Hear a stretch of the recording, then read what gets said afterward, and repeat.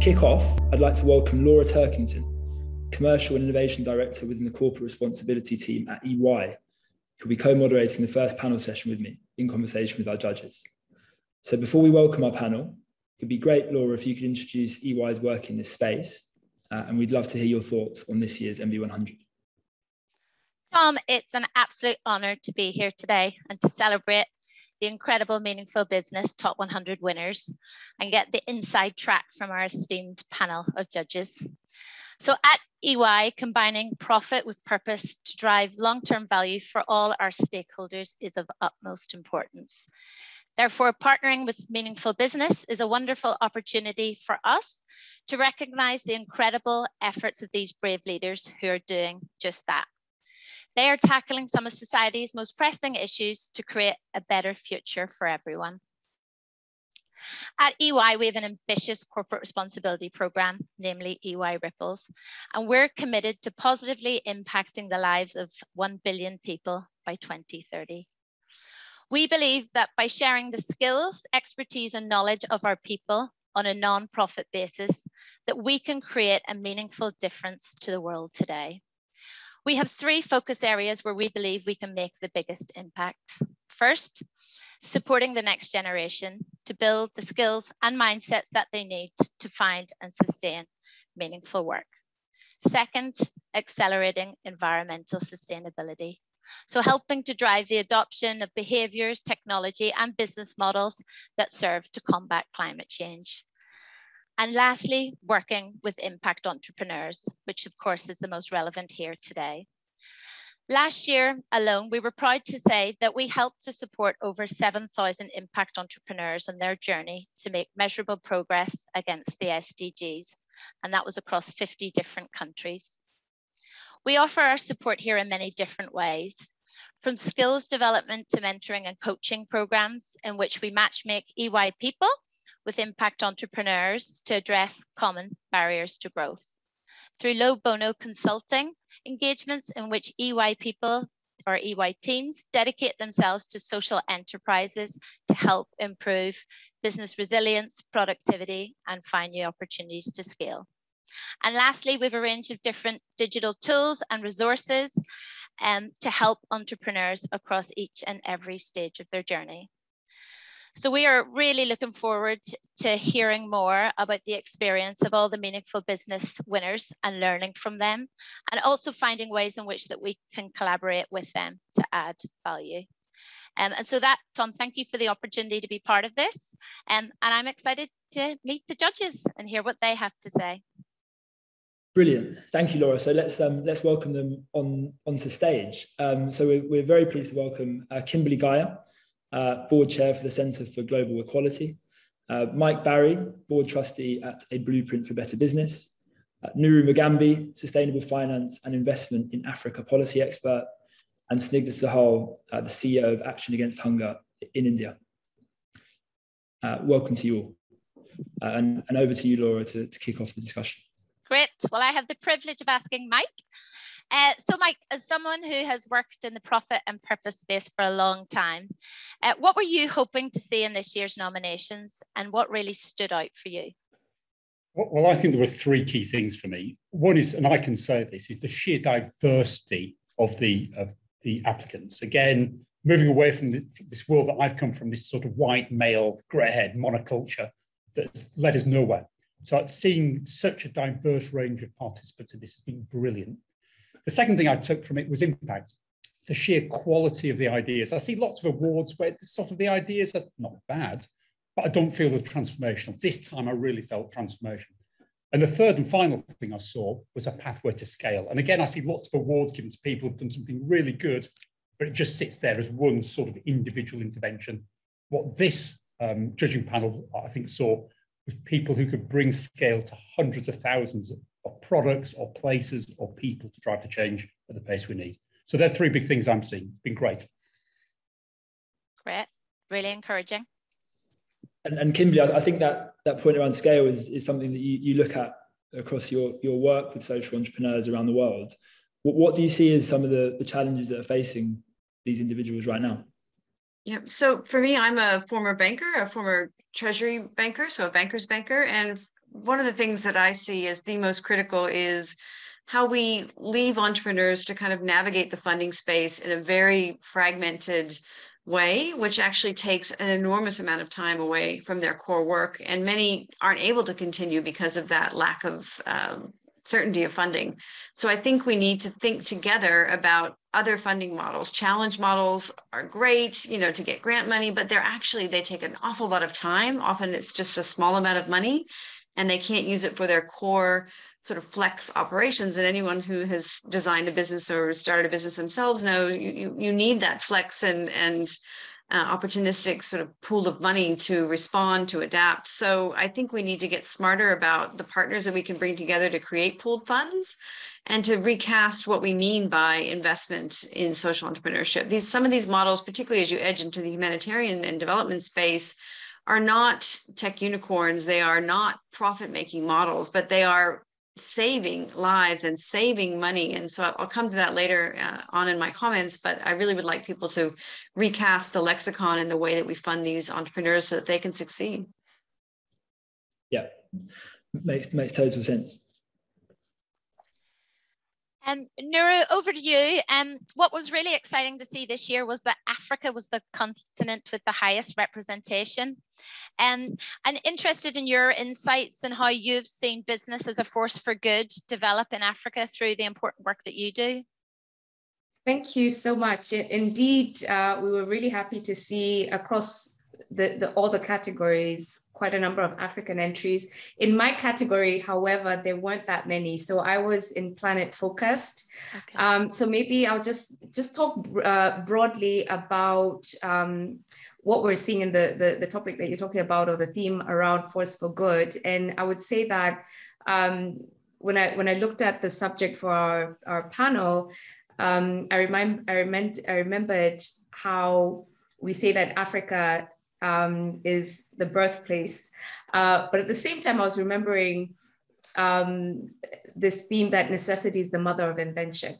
So I was trying to think about the inventions that we are seeing coming through from Africa under the Meaningful Business program. What can it teach the world? If necessity is the mother of invention, and if Africa is the birthplace of civilization, what is it that we can teach the world? And indeed, there are very many pockets of entrepreneurs that are doing really interesting things, including leveraging on indigenous technology and cultural heritage. And we're beginning to see some of that come through on the business side. So what I did see in the entries, I think replicates across the continent in terms of interesting innovations that pay a nod to the culture and the heritage. Also see a lot of innovative processes that can be deployed across multiple sectors. And I think that's a key thing that I want to also encourage all the entrepreneurs that are with us today. How can we innovate not only for our sector, but multiple sectors? There were a number of entries that I saw had technologies that can be deployed in different sectors. Also, what we're seeing is the mainstreaming of emerging topics. So things like autonomous vehicles that we saw in the entries, things like circular economy. There's so many examples on the continent. Again, necessity. We have so much waste on the continent. We have a lot of informal settlements, but we're seeing more trends around how do we aggregate waste? How do we leverage on digital technology and mobile phones, which are at the highest level of penetration on the continent than anywhere else? How do we leverage on mobile technology to create systems, circular economy systems, waste management and recycling systems? Other emerging topics that I saw from entries that we're probably not doing as much on the continent is themes like natural capital accounting that I saw one of the entrants was introducing. So I'd like to see us learn from this cohort and hopefully replicate. Mike talked about scaling. And definitely one of the things we need to see more that I think as Africans we're very close to is the issue around social and social inclusion. But I probably did not see as much around social inclusion and diversity. And Mike was talking about him being our diversity card, but more diversity from an ethnic and cultural diversity perspective. and social equity, and also persons with disabilities. I did not see that coming out strongly in the entries that I looked at. And that's something, as Africans, we're very close to the social, and we tie social with environmental. You can't talk about the environment without talking about human beings. And that's something I think, maybe Laura, as I pass back to you, I can say is a key thing that we need to remember. And COVID has reminded us that it's about people first before you talk about the planet. Thank you. Yeah. Echo that, absolutely. Tom, over to you. Yeah, I mean, and Snigdha, through your work, you're very much focused on the social action against hunger. And from your perspective in the humanitarian sector, what's the best way that entrepreneurs in the private sector can work with NGOs like yours? So, like any successful collaboration, I think the key is how are you leveraging each other's strengths? So what happens is that the private sector has a lot of risk appetite. They have capital, they have innovations, they have ideas.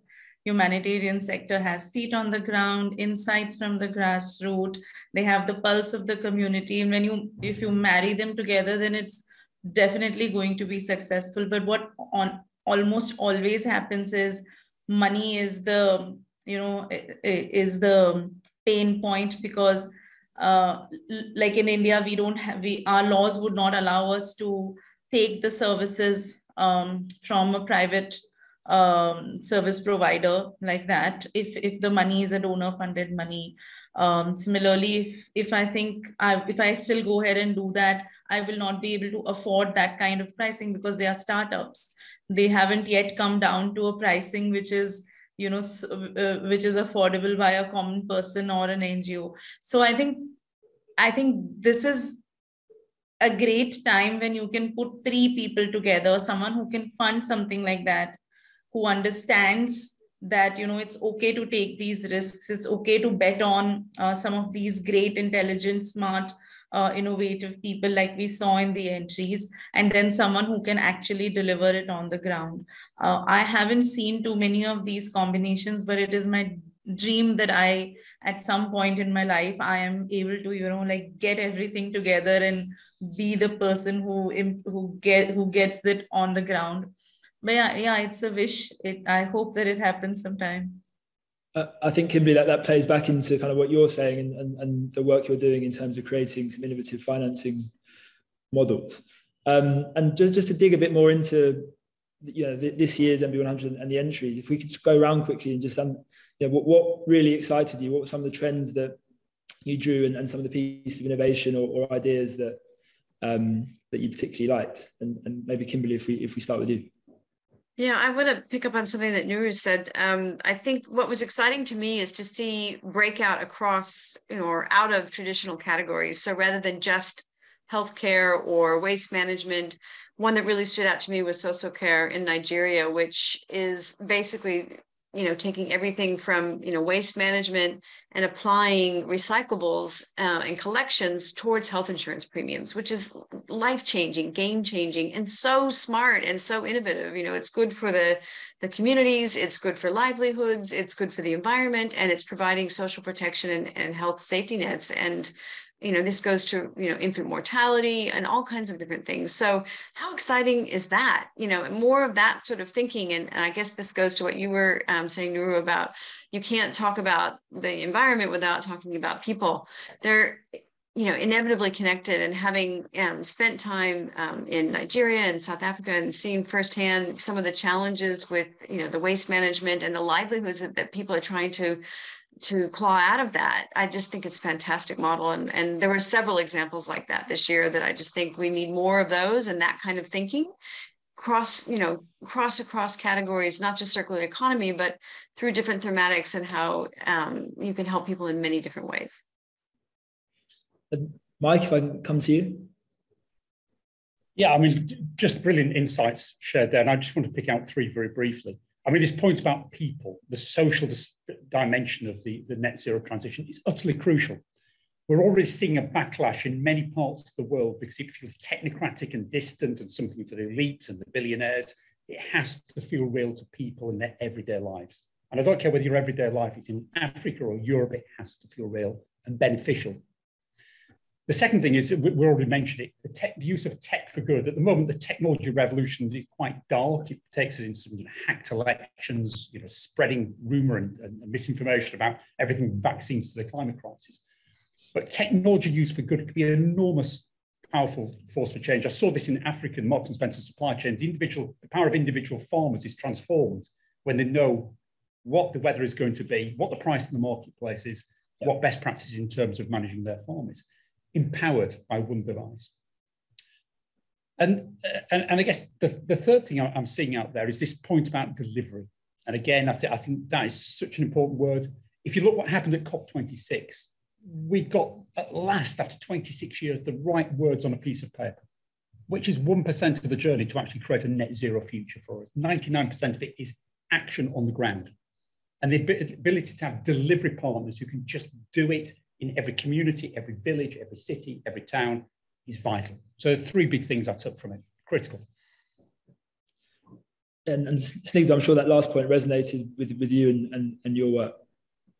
Yes, no, absolutely. I think in the entries, so I was looking at the people-focused entrepreneur entries, and one of the key trends that I focused was there was so much interesting stuff happening for women by women, especially in financial solutions space. In fact, diversity in general came out to be a strong trend. We had some entries which were working on transgender healthcare. We had entries which were working for solving the transportation problem for women in places where, some of the statistics and data that, some solutions were not that innovative, but the need was so acute that that solution made so much sense to it. So I think for me, the highlight was, and the feminist in me applauded the entries, because I was very, I like the trend when women take up the challenges and say, no, we are going to solve other women's problems. We're not going to wait for the world to do that. So for me, I think that was one of the biggest and the happiest trends that I saw. So thank you, Tom. Thanks, Snigdha. And finally, Nuru, I know you touched upon some of the trends already, but were there any specific ideas that you liked?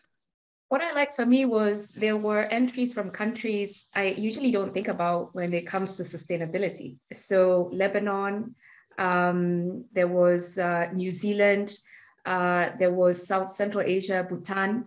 As a country, I had to Google, where is it? So I think that was nice. It was refreshing. Of course, a lot of the very strong entries in my planet category were from the obvious, Sweden, the US, the UK, but it was really nice to see the countries that you typically don't think about innovating and leading in that space. And it really gave me a sense of confidence that, and I felt good after reading all the entries. I felt like the world is not that dark and it's not that hopeless. I felt so empowered and inspired by all the entries I read. We have a shot at this issue of sustainability and addressing climate change. Thank you. I agree, and that's what we want to hope. That's what we hope to achieve with our community. Back over to you, Laura. Yeah, so and I suppose on that brighter note, we'd love to find some inspiration from you, given obviously the wealth of experience that you bring. But what would your one piece of advice be to these impacts-focused leaders from around the world as we move into this decade of action? And who would like to go first? Mike, are you up? Yeah, and I think the crucial thing we started to discuss here is about democratization. It's for the people, by the people, for women, by women. And I think at the heart of this, what a lot of ethical eco entrepreneurs forget, the product or the service that they develop and sell has got to be customer centric. So it can win all the awards behind the scenes for ticking all the right life cycle assessment boxes, SDG boxes, but it's actually got to be something that feels beneficial and useful to people, to communities, etc. And what I saw in the things that I looked at was really customer centric. It was about developing products that make people's lives better and happier generally, but also underneath it, deliver the SDGs. And those two sides of the same coin for me are critical. Okay, so to keep that front of mind. Who would like to go next? Nuru? No, thank you. I really I feel like I'm a participant. I'm really listening to everyone like I'm a participant. But I would say one thing is to encourage everyone on the fact that sustainable business models can be profitable. I think a lot of us might hesitate. We're hearing about a lot of recovering bankers in the room, myself included. Sustainable business models can be profitable. The other recommendation I would make is we need to share our stories more. I've mentored a number of social impact entrepreneurs, and they don't tell their stories enough. I think these types of platforms like Meaningful Business are important to get your story out there. I mentioned cross collaboration is so important because the technology you're innovating can work and be replicated and scaled in many different sectors. And when you start hitting that wind, you then would be attracting the finance and investment that you're looking for. So I think that's what I would say. Thank you.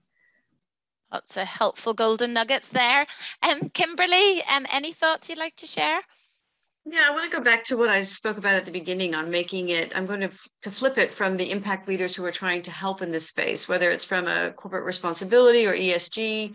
I think the models are maturing and we need to look at some of the models from other sectors. I was an investor in 500 startups, which gave small amounts of money to lots of ventures and then, followed on, where's the model like that for this sector? We need to take more risk. We need to give more rope to the entrepreneurs that are trying to do more of the challenges that may not be profitable in the sense that we're used to. We need to come up with different measures of what profitability looks like. And the healthcare, the health insurance example I gave is one that it'd be great to see someone like EY pull apart and say, what is the value add there? What is the value of a life saved or a livelihood created, as opposed to, does that health insurance premium create a profit? And so if we move to the next stage of maturity on ESG investments and how corporates can help in this space, let's start a pooled fund. Let's start 500 startups for social entrepreneurs in some of these spaces where the model is different, and we need to sit together and create a new narrative, because often they're sent out to knock on doors that they're never going to be let in. They're not going to get a traditional impact investor investing in them. It's a waste of everybody's time, yet we're forcing them to do that. And the example I gave of this entrepreneur, he basically spent all of his money and it nearly didn't happen. How many ventures did we not see even get to this point because we didn't support them? So it's on us as an impact community, all of us, to sit together and create that new funding model, because that is the thing I hear over and over that is the key to success or not. The ideas are there. We need to support them. Increased appetite for risk, looking at longer term plays, lots of these things. Yeah, no, I think that's very valuable. Snigdha, any thoughts to add from your side in terms of words of advice or wisdom you'd like to impart? With so much already said, let me say, let me give two very simple and practical pieces of advice to the people who are attempting to do well. One is, and I know it's everyone says that, but I also know it's easier said than done, and that is record everything. Every data is important. Success or failure, every piece of data that you're recording, and from day one, because after 3 years, when you realize that, okay, something is working, you have nothing to show to the world, even though you've busted yourselves for 3 years. So record everything from day one. And the second one I would say, and that's from my experience, do not get disheartened when you think that impact isn't happening, because it takes a very long time. So keep at it. Impact doesn't happen overnight. Oh, well, I think that's lots of words of encouragement and support for us all to consider. So thank you very much. And I will hand over to Tom. Thanks, Laura. We've got a few minutes left. So some of this we'll be discussing in the other sessions, particularly around partnerships. But Mike, I just want to ask you, after your time at Marks and Spencer's, and how you thought about partnering with the entrepreneurial ecosystem, because I think we're seeing lots of our entrepreneurs within the MB100 think about how they can work with corporates. So what was your experience around that? So it was really interesting, because I think at the start of the sustainability journey, big businesses are very cautious. They want to control things, they think they have all the answers, and they probably do for the first 20 or 30% of the journey to become sustainable. But it's not a linear journey, it's an exponential one. And the last 60 or 70% of the journey are all about bringing solutions into your business that don't exist there and frankly across the wider big marketplace right now. So I think businesses have been very cautious, big businesses until recently, about venturing and incubating. Now they're starting to. Now, I think that's got great strengths and it's got one or two weaknesses as well. I mean, it brings a pathway to scale for these entrepreneurs very rapidly to work with some of the world's biggest companies to sort of expand it. But it also brings, you lose some control in terms of working with big business as well. You have to be very careful that you protect yourself and your IP in terms of scaling it like that. But I'm seeing more and more. I mean, we've seen it with AB InBev. It's got its 100 plus accelerator platform as well. And I'm seeing more and more of that from big businesses starting to really test radically different ways of doing business for the future. Because the one thing we're all sure about is that the economy in 2030 will not be iteratively less bad than today. It'll be dramatically better. It just has to be. And I want entrepreneurs to be welcomed with open arms by big businesses. And my final point is not just about entrepreneurs, but intrapreneurs. So what I saw in the judging was, again, an increasing number of high-powered executives from big incumbent businesses that were willing to step forward and imagine radically changing their business from within as well. And I want to salute them as well on this journey. And Nuru, are you seeing that same increased collaboration in Africa and your work with the Kenya Bankers Association? I think where I'm seeing the collaboration change, the approach is on the development finance side. Before it was a scramble for Africa in terms of DFIs scrambling and distorting the market actually to some degree. But what has happened because of COVID, there is more alignment. I think the development institutions are remembering what their mandate is, development, not returns. And they're now working together. So there's more collaboration on the DFI side. We're seeing more organizations like MasterCard Foundation, Gates Foundation, really getting into the impact investment space. And that's also changing the social investment approach, which I think is also very good. Lots of introduction about different models, social impact bonds and things like that, I think that are being advanced by DFIs and your traditional donor organizations. So that's the collaboration I'm seeing. Yeah, thank you.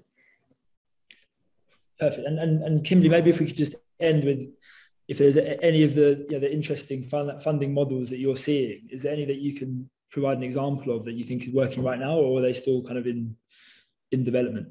I think that they are in development. I think we need, it's a bit of a call to action on this one, we need to pull, I guess, a cross sector of groups together. Sometimes the DFIs are too large for this space. And what I'm talking about is the pipeline building to get them to the stage that they're investable. And so creating something for that stage of development, because I think as someone just said, and the Center for Global Equality that I chair, backs ventures that take quite a long time. It's not going to be done in an 8-week or a 12-week challenge. Some of these technologies, WaterScope is a good example, working on low cost, high quality water testing technology. These are PhDs that are working on this for years, and it will be game changing. But the scramble that we put them through is unfair, and it takes time away, and it slows everything down. So we need to sit together as a cross sector of bankers and corporates and entrepreneurs and say, what are the problems? What can we build together? And then, build a better mousetrap, because it's time for that. It doesn't exist yet.